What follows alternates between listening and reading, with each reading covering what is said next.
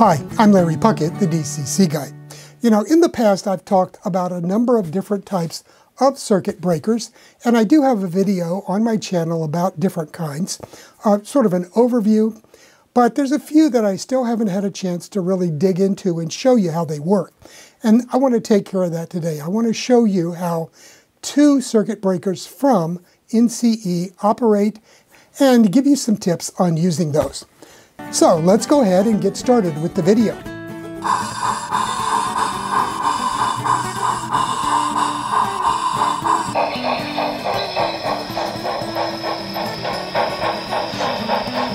Before we do get started though, I do have one thing that I want to pass back to you, and that's about descriptions. Now, I get a lot of questions from people asking me where they can find certain website addresses, where they can find parts for some of the circuits that I've shown on here, and things of that nature. And I try to always remind people that I put this kind of stuff in the description for the video. However, there appears to be a lot of people who have no idea what a description is or where they can find it. A description is literally what the name implies. It is a text description of what is covered in that specific video. And that's a place where a lot of YouTube creators put things like website addresses and parts list and anything like that, companies where you can buy stuff. They'll put it in the description because, it's just a lot easier for you to go read the description than it is to try to copy it off of a screen. Now, where is the description located? That seems to be a problem with a lot of people. They have no idea what it is or where it is. Now, first off, let me point out that if you're using a Roku app on your TV, you cannot access the description. So that's one limitation right off I'll let you know about. However, it is available through your browsers and through apps on laptops, desktops, mobile devices such as iPhones and other cell phones, as well as things like the iPad and Android tablets. So it's a simple matter, though, once you find out where they are, to access them. And then you have access to all kinds of information that is not often given in the videos themselves. Now, I'm not going to waste everybody's time in this video showing you how to access the description in every type of browser and on every type of iPad or Android device or whatever. There are plenty of videos already on YouTube for that. So all you need to do is go to the top of the screen on the YouTube channel and click on that little search button. That's the one, the icon that looks like a magnifying glass. And when that search comes up, type in the word description, D-E-S-C-R-I-P-T-I-O-N, and then hit the go button. And you will get a list of the various videos that exist on descriptions. And there's a lot of them out there. They will come up, they'll show you how to create a description, tell you what it is, and tell you where to find it. So please, if you don't know what a description is or how to access it, take a moment to actually look at that video and learn something else about how YouTube works. Okay, let's move on and take a look at the NCE circuit breakers that I have to show you here. And for that, I'm going to zoom in down here on the desktop. Now, NCE makes two types of circuit breakers that I'm aware of. The first one here is called their CP6, and this one here is their EB1. So what I want to do is let's take a look at the CP6 first, and then we'll take a look at how this one works. Now, the CP6 is NCE's simplest circuit breaker or power breaker, whatever you want to call it, available. And it basically is 6 separate ballast lamps. So each one of these here is a lamp that's typically used in overhead in cars, things of that nature. Now, each one of these bulbs here is rated at 3/4 of an amp. And the way that these work is you simply run your output power from a command station or a booster of some kind. This is a Digitrack Zephyr here, and I've just got the track feeder wires going into this jumper 7 here on the circuit board. And it says right here on the circuit board, DCC power in. So, it's very simple to set it up. And you basically have two screw terminals right here where you can just insert the two wires, screw it down tight, and you've got power going in. Now, what do you use this for? Well, it has 6 separate outputs here, one for each one of these bulbs. And you can therefore connect this to 6 separate power blocks on your model railroad. And that way, you can isolate individual sections of the model railroad from one another, so that if the power goes off in one, it does not affect the power in the others. And the way that works is the same as with ballast lamps, because that's what these are.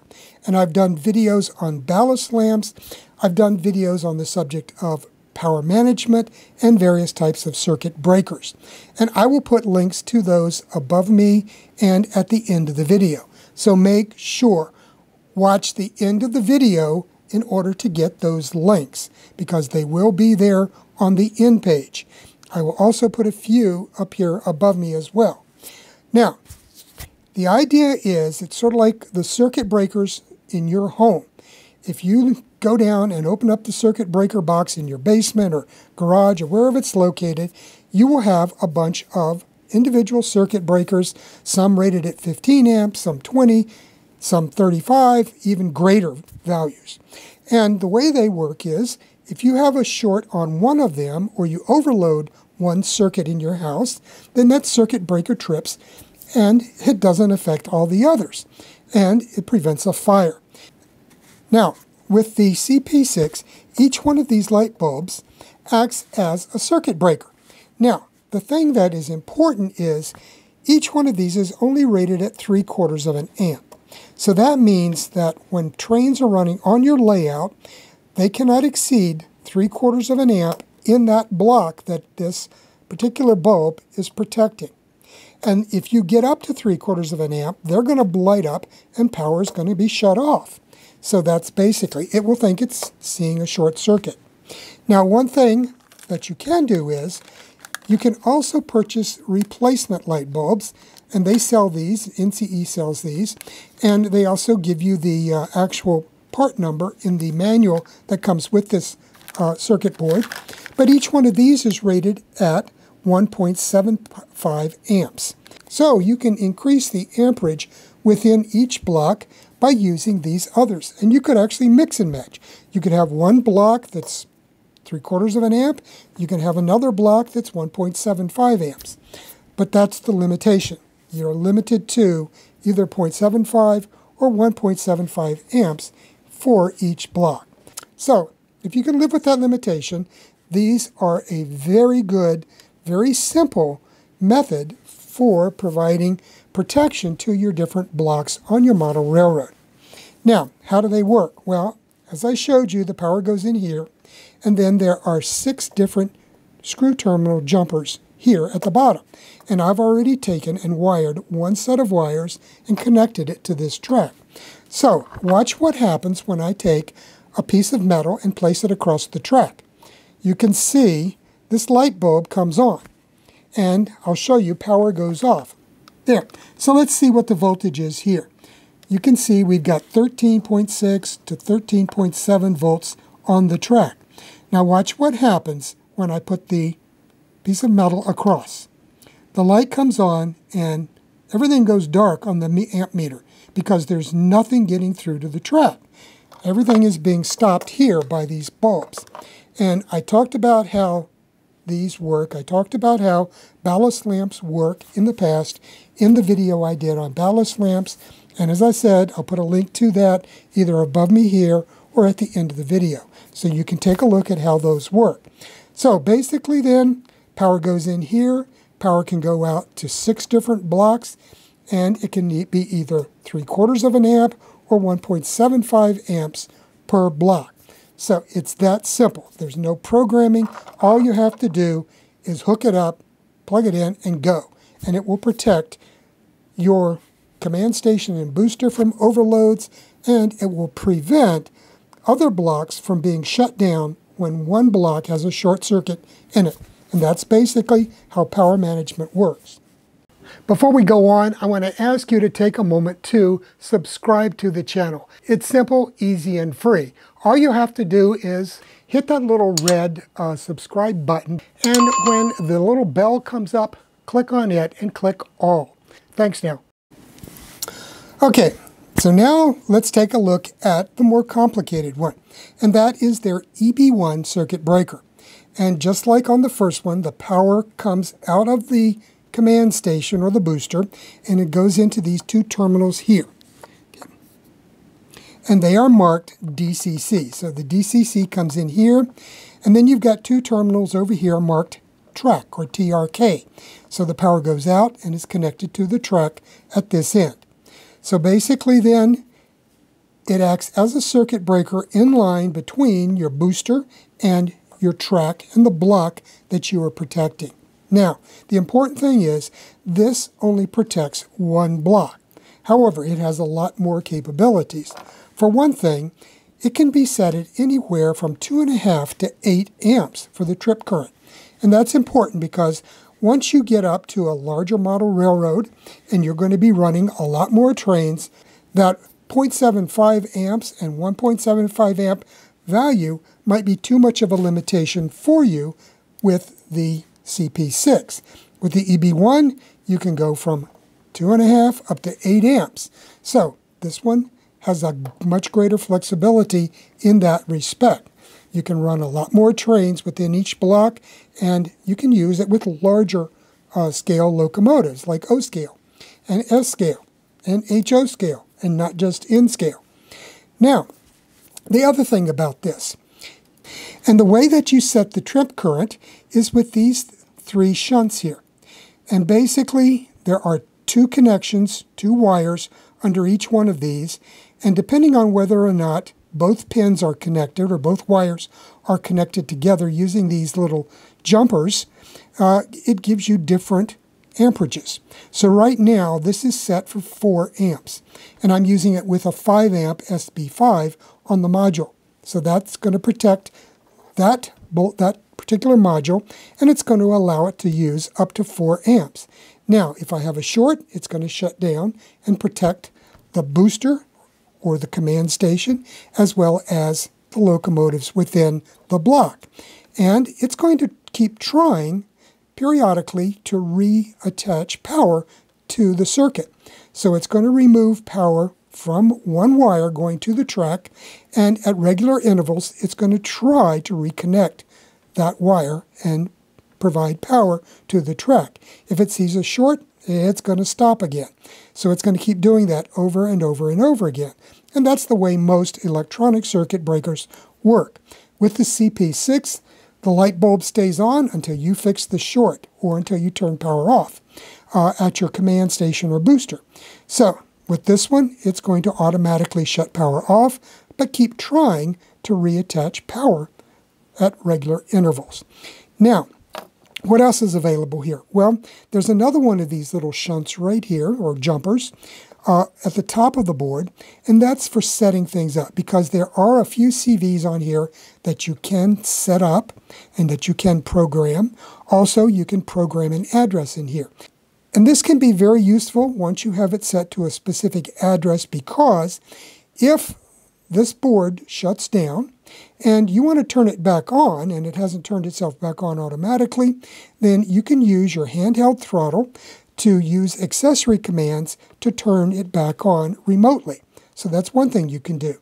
You can also set this up using programming so that you can use a push button to turn it back on. And if it's set up that way, once it trips, once it sees a short circuit and cuts power off, it will stay off until you push a push button attached to these two terminals right here. It also has two terminals here where you can attach an LED, and that way you could put an LED on your fascia and you would know that power in block 1 has shorted out, because that light will come on, in addition to the fact everything's going to stop in that block. And if you have the manual reset programmed, it will stay off until you push the reset button or until you issue a command using your throttle to turn power back on. So that is another piece of flexibility. Now, there are several other CVs that you can optionally programmed. But 99% of you are never going to need them.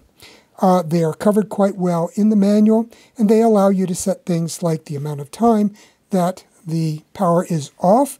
They allow you to set the trip speed, or the speed with which it shuts power off, and to program the manual reset and whether or not that's going to be operating or not. So those are the kind of things that you can do. They also have an even more complicated setup that they basically show you what it does, but tell you that it's for the technically inclined who need to experiment. It's also something that you could use if you run into problems of it operating or not operating properly with your track configuration or your equipment on your model railroad. So it does have a lot of flexibility. However, it comes set up at 2.5 amps as the default, and for most of you, all you're going to need to do is connect the 2 wires in, the 2 wires out, and you'll be ready to operate. That's that simple, easy to use. The other things that I've just talked about are options available to you. Okay, I've just turned the power on, and hopefully you can see that this little red light here, it looks like it's yellow on the screen, but it's red to me. That is the pilot light, basically. It tells you when the board is turned on. So let's go ahead and we'll put a piece of metal across the track here, and let's see what happens this time. Okay, so looking at this, we still have 13.6, 13.7 volts on the track. If I short it out, you can see power goes off. Now, I remove it, power comes back on automatically. So it's that straightforward and easy to use. So basically then, you have 2 very good options available to you from NCE. So, if you have very limited needs and are happy with the amperage limitations of the CP6, then this might be the one for you. And the great thing is, it's easy to set up, no programming is needed, and you can provide power to 6 separate blocks on your model railroad using this device. However, if your needs are more complicated and you need to control or operate more locomotives within each block, then you might want to consider this EB1 as one potential, because it allows you to provide anywhere from 2.5 to 8 amps power to each block, and you can program it for special circumstances. If you run into problems on your model railroad, you can also provide a manual reset button if you'd rather have that instead of the automatic reset, and you can attach the remote LED so you could know which block on your layout is shorted. However, I will tell you right up that the cost of this is about the same as this. So it's going to cost you a lot more to provide power for 6 blocks than it would with this guy. But that's one of the realities of model railroading. The more complicated your track layout is, and the more power you need, the more it's going to cost you to protect it. So it's a trade-off. You make the decisions. Well, that's a wrap for today's video. Hopefully I've given you enough information for you to decide whether or not you can use these 2 types of circuit breakers from NCE. And, they're comparable to a lot of the others that are available on the market. They just have different options. And that's something you'll need to take a look at, is to compare the different types of circuit breakers and decide which ones you need for your model railroad. So, have a great weekend, have a great week, and we'll see you here again next week with another video from the DCC Guide. Bye now.